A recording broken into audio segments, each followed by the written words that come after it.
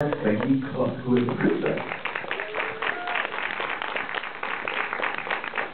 Most recent animation credits were Dependent Wicked World. Other Disney credits include Prep and Landing and The Pirate Fairy, and also with Mita Robinson as a production manager.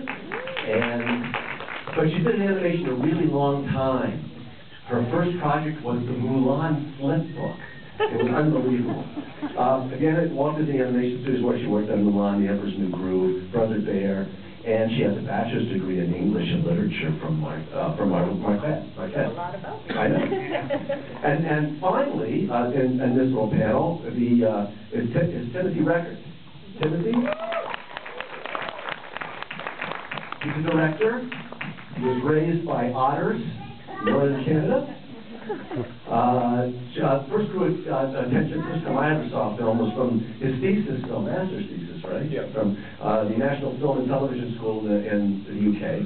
And it was Head Over Heels, which is about a man and a woman, and they kind of grown apart, and she's on the ceiling and he's on the floor, if I remember correctly. Is that right? That's right. Yeah, right. And it was up for an Oscar that year, and also won an Annie Award. Annie Award. For Best Student Film that year. And besides a master's degree from the National Film and Television School, she's a graduate of Harvard in History and Literature. Not Harvard University, Harvard Preschool in Western Arizona. So I'm going to ask